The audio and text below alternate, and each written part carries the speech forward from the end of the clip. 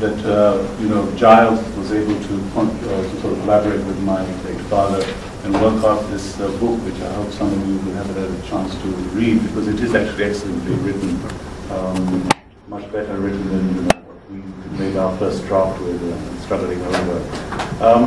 I'd certainly like to just a couple of minutes answering that, but I just wanted to react to something that Yasmin spoke so eloquently, and I agree with her fundamental point, because the panel which we're on today is this cultural contribution of Ugandan nations in the UK, right? Just to react to that, I agree with her fundamental thesis that it is a shame that as a community we don't seem to have contributed as much openly to the arts as other communities, and particularly we always compare ourselves to the very successful Jewish community. I think the Jewish people have sort of had an experience of diaspora going back centuries, really much longer, with much more of a sort of written structure about it than what we inherited, Our inheritance didn't include a feeling of diaspora, except when we were brought up in East Africa. We were told that, well, originally we come from this little village in the middle of Gujarat or Punjab or somewhere, and that was it, and then we visited, and then visit our relatives there, and then this was home, East Africa. So we're limited to that. We don't have that sort of tradition. It will happen. I have full confidence that our community do. I mean, you're probably aware, I mean, our art scene, our cultural scene in metropolitan cities in India are so vibrant, and they're full of the mixed culture that they have in a city like Bombay. It's got so many different cultures. So here we are bringing our own culture, whether it's Sikhs, Hindus, Muslims, integrating, not integrating with the Western society, European society, as it itself is evolving. So I have every confidence that it will happen. And as we contribute more, businesses will come forward and say, yeah, this is also our obligation apart from just supporting the mosque and the temple. Yeah. I mean, there is a wonderful word in Sanskrit called shama. What that means. It actually means a number of things. The main translation is tolerance, but it also means appropriate, it means fit, it means sort of doing the right thing and working things out properly. I think all of this takes time. I think our story is still too young, and I have every confidence that with people like you, young people, I might say, pushing over festivals like this, which we would like to encourage, I'm sure it'll happen in due course. My family, just to say a couple of words, I really can't put it any more eloquently than what Giles and my dad wrote in his book, and I really do hope some of you have a chance to read it. In essence, yes, what Giles summarized very correct. My family was one of those families that didn't come on the railways, like a lot of people here whose families come in that. We heard of stories of people sort of doing very well in East Africa. In our case, there was a phenomenal businessman who preceded us, who never would have heard about, called Aladina Visra, who was very well known throughout all of Africa, actually, Central Africa. And everybody sort of looked upon him as a sort of example.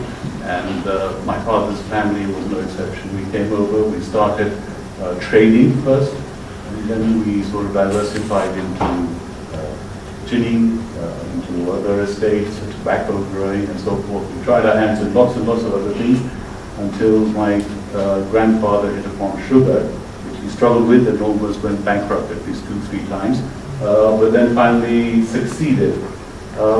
And then since then, he died in '58. My late uncle Giant, very much someone like you mentioned, Subrahim Vishram, who was a member of one of the members of the Legislative Council in Uganda at the time. He was very pro-independence. He felt that Uganda should work out its full identity. He insisted that all of us become Ugandan citizens, which we retained until 1972.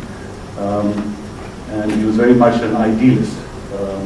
And of course, my late father, both of them, they worked together, and of course, they developed the business into lots of other things.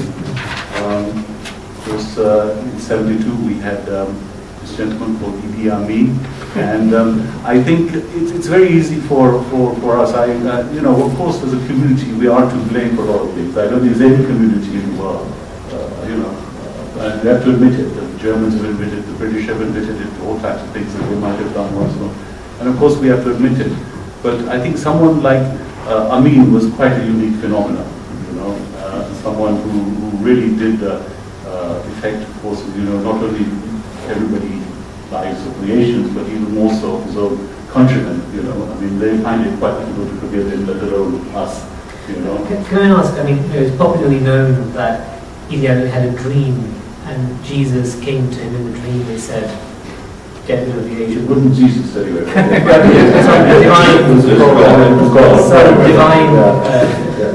being came told this.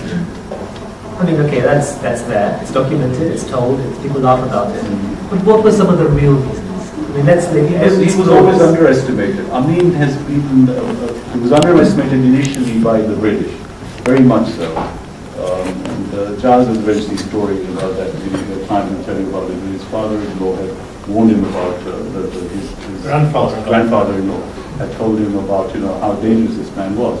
But generally, he loved playing the buffoon. He really did. And behind that buffoonery, he was a very calculated person. I remember he used to come quite often at home in Kakira for sort of drinks and so forth. And you could have to have a conversation. I was sort of 10 years old with him. This big guy, head of the army, very impressive, And you could, almost fall for his buffoonery. And he did that very successfully with Western journalists. His strategy was, I think, political. His power base was being threatened. Since he took power, Obote was always trying to get back. He had got the Tanzanians behind him, and he wanted something, some sort of rally, maybe some of his own people.